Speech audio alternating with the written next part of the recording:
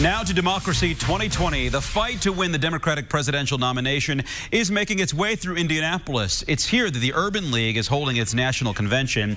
The civil rights organization is drawing attention of several Democratic presidential hopefuls, including former Vice President Joe Biden, New Jersey Senator Cory Booker, and Minnesota Senator Amy Klobuchar.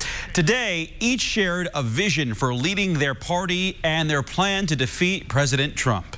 He rips at families. He rips them apart at our borders. He puts children in cages.